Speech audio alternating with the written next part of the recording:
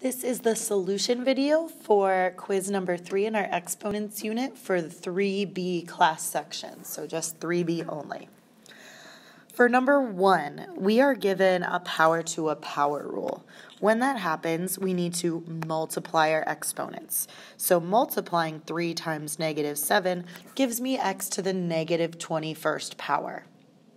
However, I can't have negative exponents in my final answer. So I'm going to change this to a fraction by putting it over 1, because the rule is if we have a negative exponent, we just move it to the other side of the fraction and it becomes positive. So I now have x to the positive 21st power in the denominator. Since there's nothing left in the numerator, I just need to put 1 as a placeholder, and that's my answer. Number 2 looks like a division rule problem, but if we look at the coefficient 10, there's nothing to reduce it with or divide it by. We only see A, B, and C written once each, so we can't subtract any numbers because we don't have any of the same variable. So the only thing left to do would be to move any negative exponents. So there are 2 negative exponents.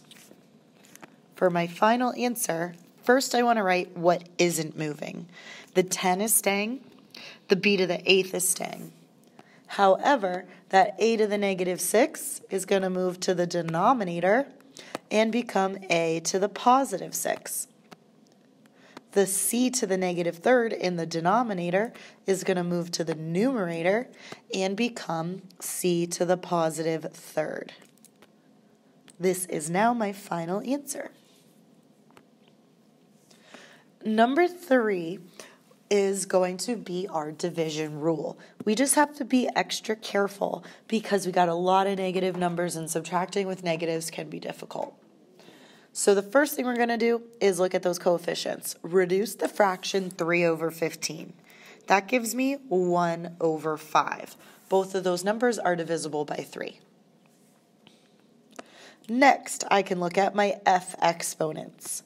I have negative 2 in the numerator, a negative 7 in the denominator, and the rule is that you subtract them.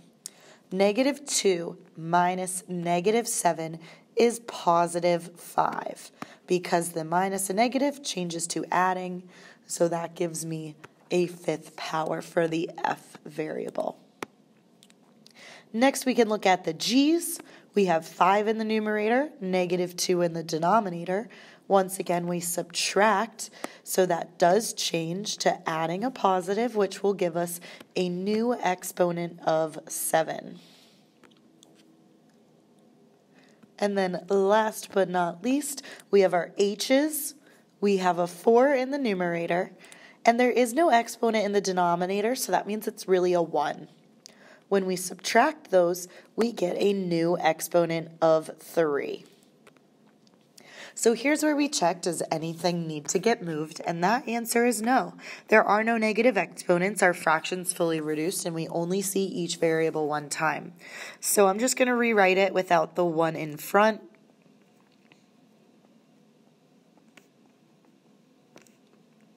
But again, if you want to keep the 1 out in front, that's all right with me. Let's take a look at number 4 and 5. So number 4, we have a fraction to a power. The first thing we always check for when we see problems like this is, can we simplify anything inside? So that answer is no. We have a 2 in the denominator, b in the numerator, c in the denominator. There's nothing to simplify inside. So the trick is we can get rid of that negative sign. We can change negative 3 to positive 3 as long as we flip everything inside. So the 2, c to the 8th, goes to the numerator, and the b to the 5th goes to the denominator. From here, we split our fractions, so we take our numerator to the power and the denominator to the power. We have to do both sides of the fraction. So this is our power rule. So to finish this problem, we apply the power rule to the numerator. 2 to the 3rd power is 8. The special rule for exponents is to multiply them. So 8 times 3 gives me c to the 24th. And we'll do the same thing in the denominator. Multiply those exponents. 5 times 3 gives me b to the 15th. Taking a look at number 5, why would this answer not get full credit? So there's 3 things we check for. 1, is the fraction fully reduced? If I look at 3 over 4, that's a fully reduced fraction, so that's not it. Our next thing we check for is no negative exponents. I don't see any negative exponents. So the only thing it could possibly be was to check for if each variable is represented one time. I have an x to the 12 in the numerator, but I also have an x in the denominator. So they needed to complete this problem by doing the division rule. We can say that why it wouldn't get full credit. We can say something as simple as x is written more than once.